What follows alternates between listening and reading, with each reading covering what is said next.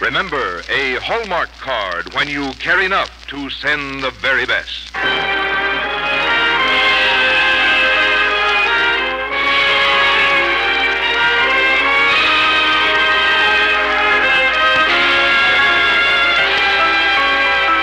Tonight from Hollywood, the makers of Hallmark greeting cards bring you Rosalind Russell in Blanche Chenery Perrin's Deep Wood on the Hallmark Playhouse.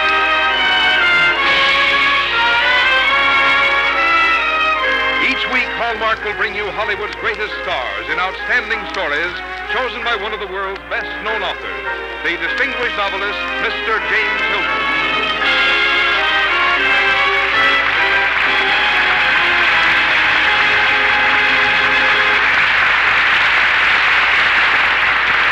Good evening, ladies and gentlemen. This is James Hilton. Tonight on our Hallmark Playhouse, we present a story by Blanche Chenery Perrin called Deepwood. This story appealed to me because I like old houses, and in so many towns throughout the country, there are houses that have a history if only someone remembers and makes it his business to take care of them. Miss Perrin's heroine was concerned about this in her own town, and Deepwood not only portrays a spirited woman, but shows us just what a woman can do when she makes her mind up. To play the part of such a woman, who could be better than our choice tonight? An actress who has endeared herself to millions in many a lively feminine role, Miss Rosalind Russell. And now a word about Hallmark cards from Frank Goss before we begin the first act of Blanche Chenery Perrin's Deepwood. There are Hallmark cards for every memorable occasion on your calendar. For birthdays, anniversaries, holidays. Yes, for every occasion that calls for remembrance, for a friendly greeting, a word of good cheer, an expression of sympathy. There is a Hallmark card that says just what you want to say, the way you want to say it. And that identifying Hallmark on the back, well, that says you cared enough to send the very best. Now, Hallmark Playhouse presenting Blanche Chenery Perrin's Deep Wood, starring Rosalind Russell.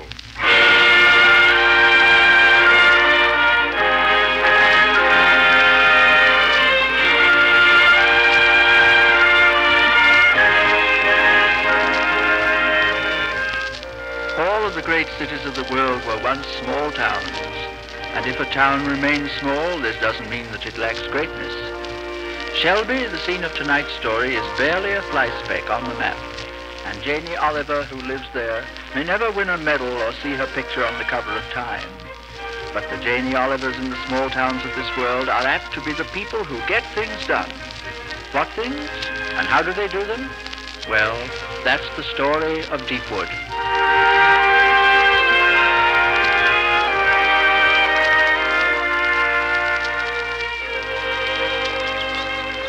Look, where?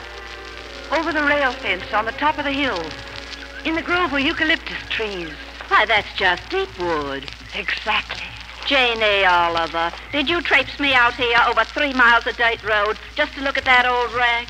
Why, it looks like it would blow down in a March wind. Lily, how much do you know about Deepwood? I know it's an eyesore, and I hear the tenants are breeding poultry in the parlor. Do you know who built that house? Who? Thomas Jefferson. Well, I never. He'd certainly be ashamed of it if he could see it now. He'd be ashamed of us. Why, every beam and rafter in that old house is just teeming with history. Now it's teeming with poultry. I'll bet that old place would just march off if all the termites decided to walk in the same direction. Oh, it might be a good idea. Lily, I've got a plan. Janie Oliver, as soon as you get a plan, I start getting tired. I want to fix up Deepwood, restore it to the glory and beauty of Thomas Jefferson's original plan, to make Deepwood look the way he intended it should, a monument to a gracious way of life, a reminder, Lily, of the splendor of the past, a showplace, the way it was in the days when they entertained the whole county at strawberry festivals on the lawn, when the blades of Shelby came to Deepwood to dance with young girls from crinoline, and the whole mansion echoed with music and laughter and the joy of being alive. What's the point of all this? Oh, Lily Marbles, you've got no imagination. Huh? Have you ever been over to Williamsburg? They restored the whole town, exactly the way it was in colonial days. But that takes millions of dollars. True, we could just restore Deepwood for just a few thousand. Oh, thousands, millions, they're all same to me. Hard work, then, and time. Lord knows I've had plenty of time since Jim died. Now, Lily, would you ask your husband to just tear up the mortgage on Deepwood? Why, he divorced me. We've got an understanding. I don't tell him how to run his bank, and he doesn't tell me how to run my bridge club. Well, work on him, Lily. I've got a hunch where we can get a good builder who won't charge us a dime. Where? At the state penitentiary.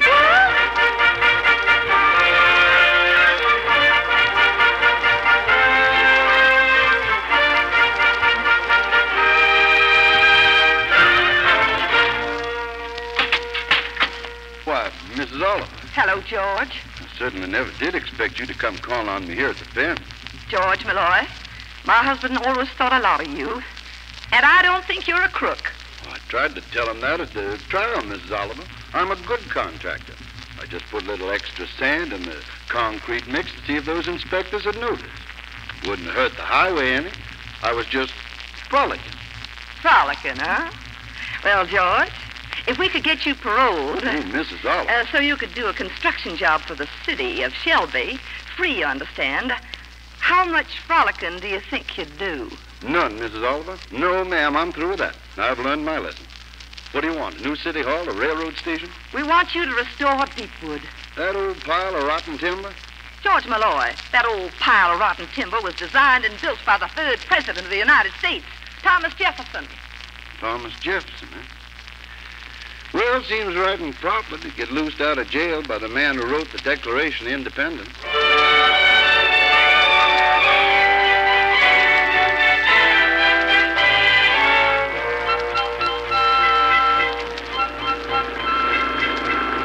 Now, why would a man be standing out in the middle of the road? Look out there! Hey! Don't care who you hit, do you? Women drivers. People are not supposed to be walking down in the exact middle of the highway. I need a ride. I don't pick up hitchhikers. Now, you get out of this car. I'm a doctor. My car's stuck hub deep in the mud on one of your fine country roads. Men drivers. Take me to the Stillwell place. This is an emergency. Frank Stillwell fell off his hay loader and broke his leg. Oh, no. That's what his wife thinks anyway. Now step on it. You don't talk like a doctor. And you don't look like a doctor. What do you want me to do? Put on a gray wig and have a stethoscope dangling from my ears? How do I know you're a doctor? I carry a little black bag. So does a safecracker. Madam, my name is Nicholas McDowell, M.D., newly arrived in this backward metropolis of Shelby. Well, Now, will you take me to the Stillwell farm, or shall I be obliged to walk? I'll take you. Not as a favor to you, but to help Frank Stillwell. You're a veritable Florence Nightingale. Don't you be sarcastic. Can't understand why the Stillwells would call on you instead of somebody dependable like Dr. Cushing. We're in the same office. I'm Ed Cushing's nephew. And you're going to take over Ed's practice when he retires, huh? Pity the poor community of Shelby. I spent 8 years at medical school, Oh, had trouble getting through? plus 2 years as an intern and 4 more in the Army Medical Corps. I'm prepared to handle any diseases you can dream up in this work. Humility. Oh, it's so becoming in a man. Like graciousness in a woman. I'll have you know I'm missing the first meeting of the Deepwood Memorial Association just to oblige you. I should have guessed it. You would be tied up with a silly deal like that. I'm the president of the Deepwood Association, and what you term a silly deal is actually an important and worthwhile civic project. Oh. You must be Mrs. Jane Oliver. I am. I've heard a lot about you. Oh? Anything good? Not much. I got you tagged, Mrs. Oliver. Simple neurosis. I beg your pardon. Sublimating your frustrations with syndromic hyperactivity. Don't you give me any of your free psychiatry, Dr. McDowell. Is that your name? I assure you I would perish on a bed of pain before I let you give me so much as a sugar pill. Now, there's the Stillwell farm. Now, you get out. And goodbye.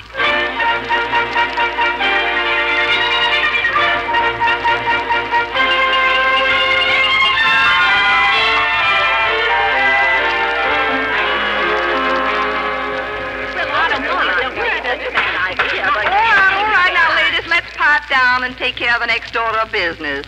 Lily Marble, do you have a report to make? Well, Janie, Madam Chairman, yes.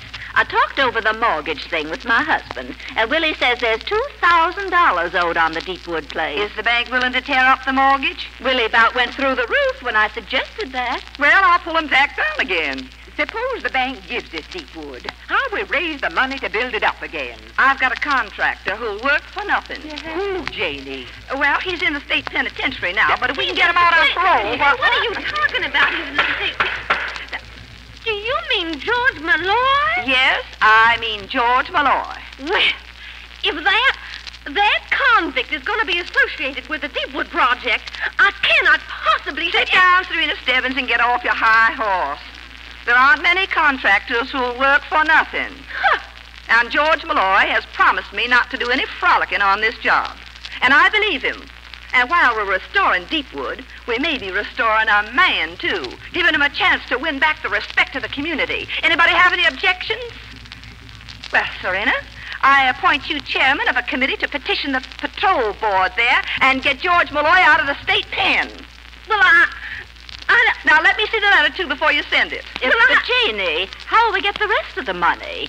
Even with a contractor who won't charge, materials are still sky high. Contributions, Lily. All of us are going to canvass this town from top to bottom, from South Park to the reservoir. After it's fixed up, Janie. How we keep it from going back to ruin again? That'll take money. Well, how do they keep up Williamsburg? They charge admissions. Why, do you know thousands of people will want to see the house that Thomas Jefferson built? Tourists will come to Shelby from hundreds of miles around. Over our dirt roads. We'll build them new roads. And where'll they stay once they get here? At Matt Carey's Railroad Hotel? We'll get Nat Carey to fix up the hotel. I tell you, girls, Deepwood can be more than a piece of the architecture of history. It can be a symbol of a new way of life to our little town. Oh, I met a certain newcomer to Shelby. In fact, he was the cause of my being late to this meeting. And he seemed to have nothing but contempt for our little backward town, as they called it. Well, I want to show him what kind of energy and spirit there is in Shelby. I want this smart aleck new doctor to see what a handful of silly women can do.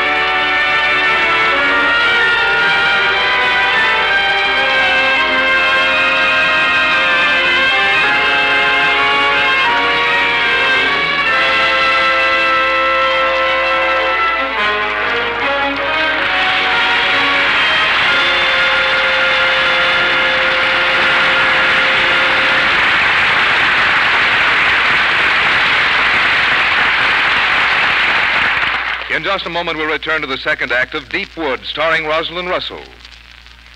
Sometimes we catch a bit of conversation that starts us off on a whole new trend of thought. It happened to me the other night. A dear little lady of 80 or so had just returned from a trip around the world, and someone asked her how she managed to be understood in those countries where English is not common. And her eyes twinkled as she said, "Why, you know, a smile is the same in any language." Now, isn't that a wonderful recipe for friendship? And when you stop to think of it, isn't that exactly what you do when you send a greeting card? Send a smile to a friend. Folks who cannot be there personally to see and receive your smile can share its benefits when they know you're thinking of them. You can let them know with a Hallmark card. That's why these days, when families are separated and friends see each other less frequently, more and more people are gathering around the counters of fine stores where Hallmark friendship cards are sold. Here you'll find cards that commemorate no special occasion, no birthdays, weddings, or the like. Merely beautiful Hallmark cards, beautifully designed to let someone know you're thinking of them, to send your smile across time and space. And for the card you send to receive an even warmer welcome, be sure it has that familiar and friendly Hallmark on the back. For that tells your friends you cared enough to send the very best. Now back to James Hilton and the second act of Deepwood, starring Rosalind Russell.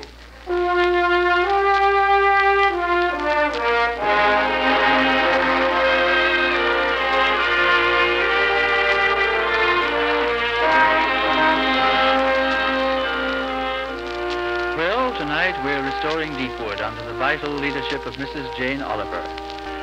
Faith and femininity can move mountains, and Janie has the entire town of Shelby working on her pet project. George Malloy, out on parole, has already done wonders with Thomas Jefferson's old mansion. Shelby's only hotel is being rebuilt and enlarged to accommodate the expected flood of tourists. And Janie has even wheedled money from the county commissioners for a new paved highway. Only one person seems to be skeptical about the whole affair. Dr. McDowell, Why, Mrs. Oliver. here's your dollar, My dollar?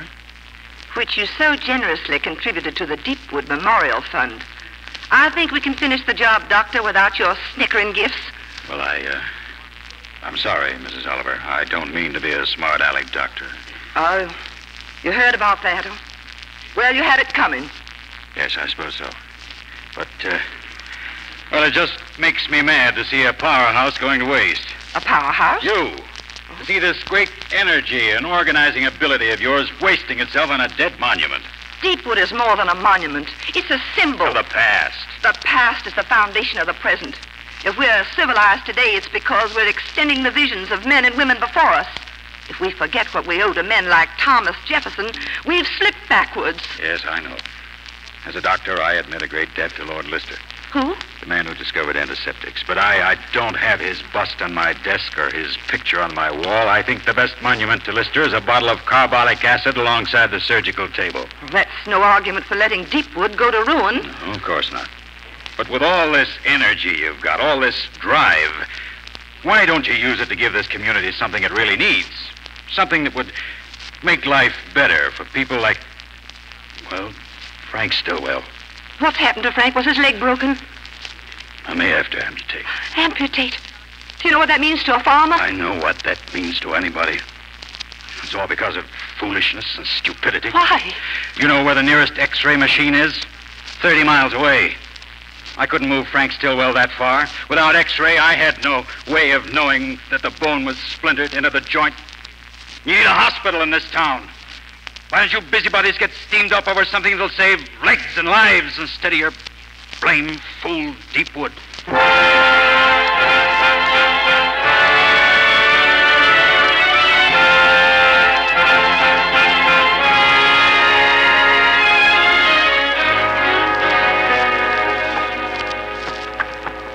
George, I think you're doing marvels with this place. Well, thank you, Mrs. Oliver. At least it's beginning to take shape. Of course, I don't know very much about building and construction, but I think even Thomas Jefferson would be proud of Deepwood now. You're the one who's done it, Mrs. Oliver. Mrs. Oliver, Jeannie, there's something I've wanted to say to you. What is it, George? Well, I don't suppose you'll ever know how much I appreciate you giving me a fresh start and all. George, I was Let me finish, please. I think I know why you did it. You see, I've been pretty lonesome, too. Yes, And if you cared enough about me to get me out of jail, I guess maybe you could care enough to marry me. Why, George Malloy. Well, we're two lonely people, just like the song says. Ain't that true, Jean? Don't call me Janie. Well, after all the encouragement you I've gave been me... sorry for you. I wanted to help you. But if you're foolish enough to take that as a romantic encouragement... I'm a jailbird, is that it? No, it's I'm only good that enough to do your day labor, but I'd better stay in my place. Keep my distance from the precious, untouchable Mrs. Oliver. Please. Let's forget we ever had this conversation. Or would you rather not continue with Deepwood? Not continue? Oh, see here, Mrs. Oliver, you've got to let me complete my work here.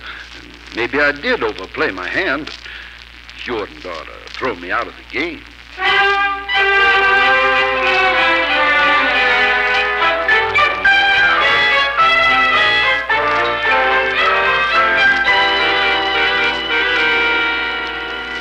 Jeannie, there's something awful funny going on at Deepwood. What's funny, Lily? Remember that real pretty woodwork that used to go around the mantelpiece in the parlor with all the scroll work and doodads on it? Well, what about it? It's gone. A lot of the old things have just been torn out. Oh, that's part of the restoration, I guess. I wish I had more faith in George Malloy. If we could only find somebody dependable to check up on things. How about the new doctor? What does he know about building? Well, his father was in the lumber business, and he's very good about construction and things. I'd sooner trust a tenderfoot from the Beaver Patrol. Oh. You should hear some of the things he says about you. I think he admires you very much. Certainly has a very peculiar way of showing it. Janie, why don't you take him out to inspect George Malloy's work? Not on your life, Lily. I won't have anything to do with your Dr. Nicholas McDowell.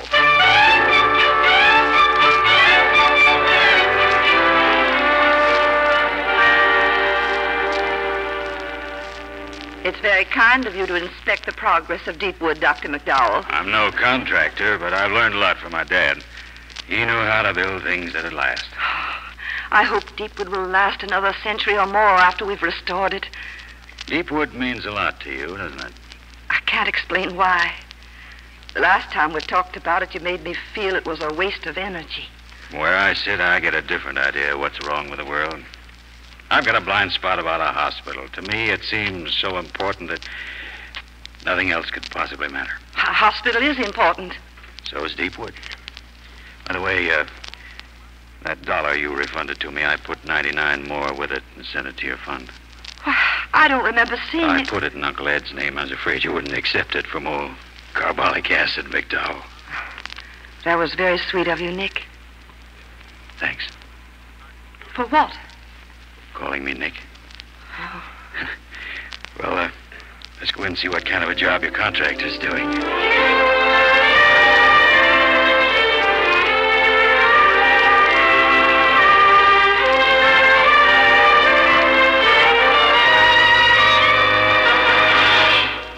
Oh, this is disgraceful. What's wrong? Look at that beam. It's not seasoned. Oh? All this woodwork is cheap run-of-the-mill stuff. He gave me his solemn word. No frolicking. Well, with some people, it's a psychological disease. They can't help skimping if they think it won't be noticed. It's my fault, too. I had a big argument with George Malloy a few weeks ago. Well, this sounds funny now. He asked me to marry him. I suppose I was rude in the way I turned him down. Well, the nerve of that guy. Oh, what'll we do about it, Nick?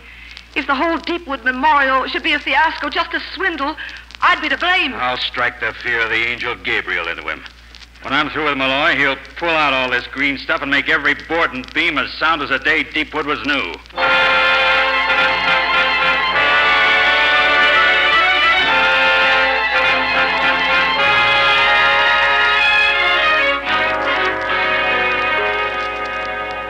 Ladies and gentlemen, as Lieutenant Governor of this state, I am proud and honored to be present at the formal opening of the Deepwood Memorial. I understand that all of the citizens of Shelby have cooperated in the Deepwood Association, but that the leader of this work has been Mrs. Jane Oliver. Is Mrs. Oliver present? She hasn't arrived yet, Mr. Governor. I can't understand it. Well, should we continue the ceremony without her? Do you wish me to unveil the plaque? Well, I'm here. Oh, Janie, what's wrong, honey? I'm terribly sorry to be late, Mr. Governor. You see, Dr. McDowell was going to drive me here to Deepwood along the new highway that we're all so proud of. But he had to make a call on the way. It was Tommy, the Winfield boy. They thought he just had a stomach ache, but it was appendicitis. Oh, my. But he's going to be all right. Nick, the doctor, had to operate on Tommy on the kitchen table. And I tried to help him. I'm afraid I wasn't a very good nurse. But while Dr. McDowell was saving Tommy Winfield's life, I realized something. This house, Deepwood, can be more than just a museum piece. More than a memorial. Maybe when Thomas Jefferson laid out the plans a century and a half ago, maybe he had a vision of some kind. That this town would need a hospital. Why, it's almost perfect. The parlor could be a solarium and an operating room upstairs and a place for an x-ray. Well, you know that. Dr. McDowell says it'll mean life and strength and health for hundreds of people in Shelby. What do you think about it, everybody? Oh, it'll mean more work for all of us. More funds to raise instead of the end of our job. This is really just the beginning. Are we equal to it? Well, I admit this really isn't my idea. I would have left my heart in a history book if it hadn't been for our new doctor, Nick McDowell. He made me see that the real needs of the present are more important than the sentimental memories of the past. That's all I got to say, Mr. Governor. Well, I'd like to say one thing more. Ladies and gentlemen, I wish we had some of the Janie Olivers of this world down at the state capitol. Then we'd really get things humming.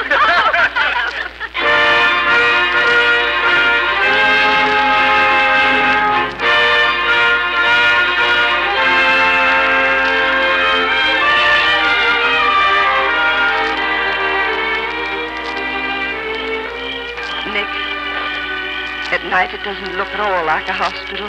That's the best kind. Hospital that doesn't look like a hospital. Look. The long march of stars above the colonnades. I ordered them special for tonight. I was afraid they wouldn't get here. Nick, am I really a powerhouse? Yep. I guess I should be glad. It was nice what the governor said and everything. But I don't think people much like powerhouses. They're glad they've got them when they flip on a light switch. I like powerhouses. I'd like to marry one. Oh, Nick. Are you sure? I'm a fighter. I fight all the time. Got news for you. I'm a fighter, too. The happiest marriages aren't all whipped cream and sunshine. The lucky ones have something to fight for and the will to fight for it. Deepwood, we had our first fight over this old house. Do you think we could be married right here? Janie. Oh, it should be a very distinguished wedding, Nick. After all, Thomas Jefferson will give the bride away.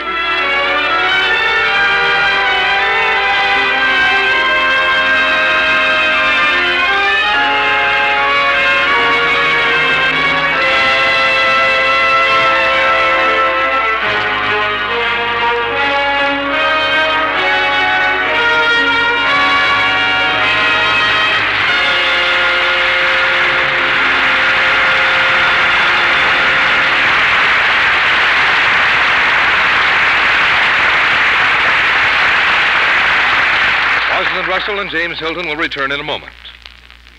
In the springtime, most of us smile more often and more gaily, perhaps as a welcome to this loveliest of seasons. And like all happiness shared, our own enjoyment increases when it includes our friends and loved ones, when we can tell them our thoughts and feelings.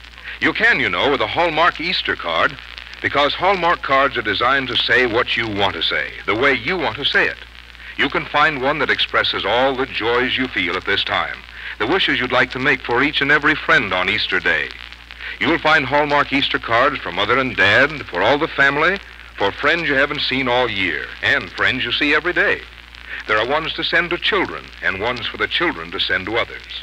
And when you sign your name and drop the card in the mailbox, there's that comforting feeling of knowing that it will be well received, because it's from you, because the message expresses your thoughts, and because that hallmark on the back tells the person who receives it that you cared enough to send the very best. Here again is James Hilton. Rosalind Russell, it's a real pleasure to welcome you back to the Hallmark Playhouse.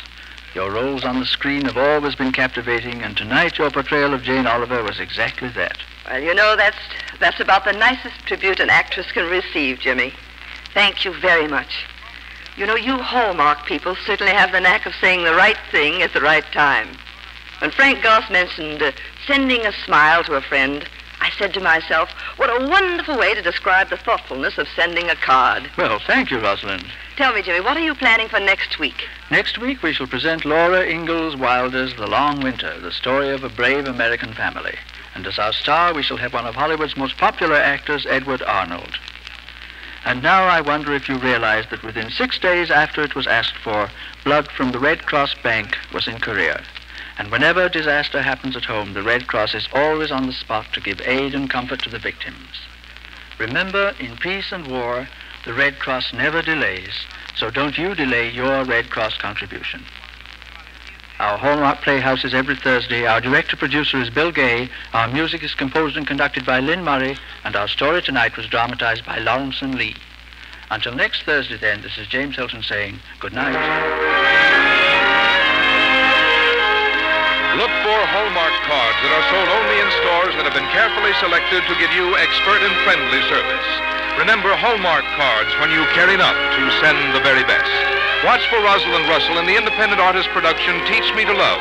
The role of Dr. Nick tonight was played by Whitfield Connor, Eleanor Audley was Lily, and Ted DeCorsia was George Malloy.